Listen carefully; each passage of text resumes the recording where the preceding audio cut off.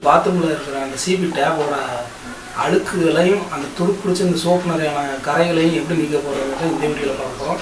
அதோட பார்த்தீங்கன்னா அந்த டேப்பில் உள்ள அந்த லீக்கேஜுக்கான அந்த ஸ்பிண்டில் மாற்றுறது எப்படிங்கிறதையும் இந்த வீடியோவில் பார்க்க போகிறோம். அதனால் ஸ்கிப் பண்ணாமல் வீடியோ பாருங்கள். Welcome to solution Tamil tube. நான் உங்கள் ராஜ்குமார்.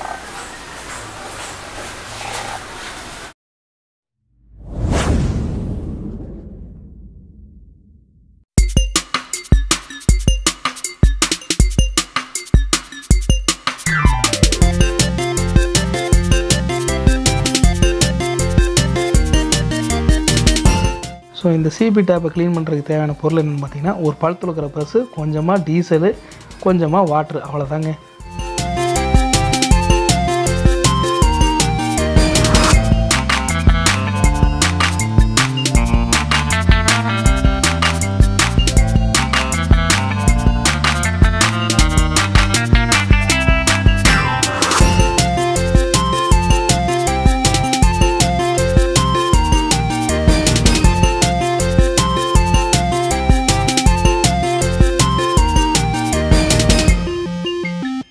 இப்போ நம்ம இந்த டேப்போட லீக்கேஜ் சரி செய்கிறது எப்படின்னு பார்ப்போம்.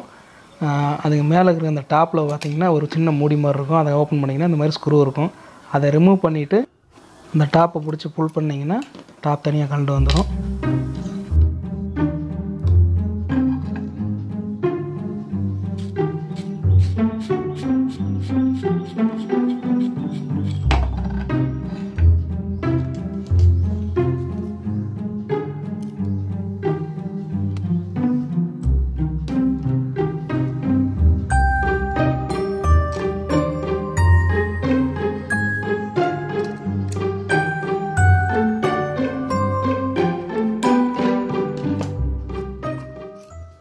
பார்த்திங்கன்னா இதுதான் ஸ்பிண்டில்.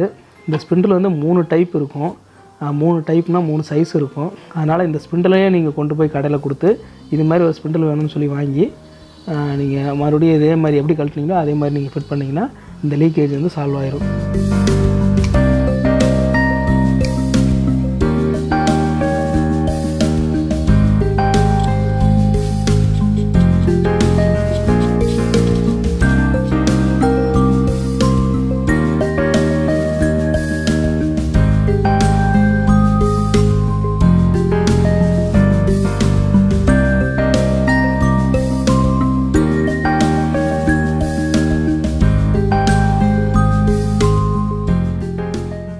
அதே போல் பார்த்திங்கன்னா தண்ணி ப்ரெஷர் வராமல் அடைச்சி வரும்.